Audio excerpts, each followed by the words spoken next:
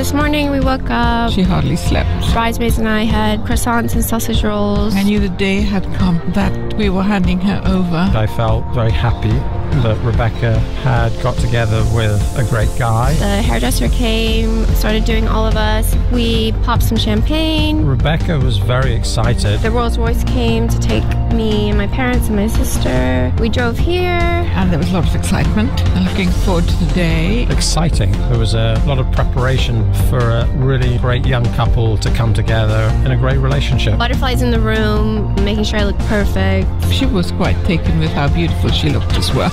Woke up in the morning, had a text from Becca saying hey, expressing a few nerves and are we looking forward to the day. We got this morning and we're quite excited about looking forward to the wedding. Busy morning, lots of things to do. Always need more time to get ready, us girls. Once I was dressed, I started feeling a little bit nervous. Got to the bar and kind of calmed down a little bit. Everything was all set up. Oliver seemed unusually calm. Bit of a concern about the speech later, but that kind of left. Pretty much his normal self, confident, cheeky, happy. And everyone seemed to be enjoying themselves. You meet everyone and you think it's nice to see everyone all dressed really well. Everyone's there to see you and everyone wants to see you, and it is lovely to have your family and friends together. I was at the aisle the only time I really was getting a bit nervous. I hope that you were okay and see what you look like. Once we made it into the barn to walk down the aisle, I felt really excited. Oliver looked quite handsome, but Rebecca looked stunning when she walked in. I had a tear in my eye. Rebecca's dress was flowing over our shoes, so the risk was that we actually tripped our own daughter up as we came up the aisle. Don't trip on my dress.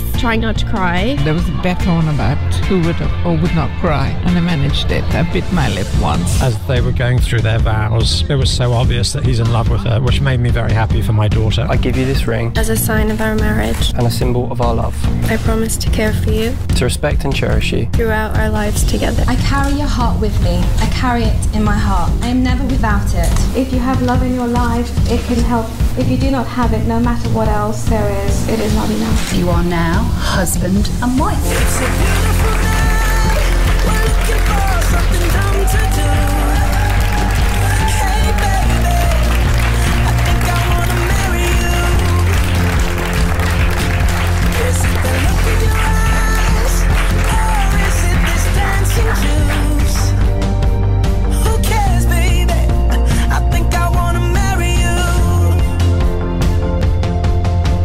At some point in Atlanta, we needed some more visa paperwork, and I explained to Rebecca we still hadn't got our green cards and that we wouldn't be able to travel back to England as regularly. And then she said loudly in this quiet restaurant, "But Daddy, we used to own the place."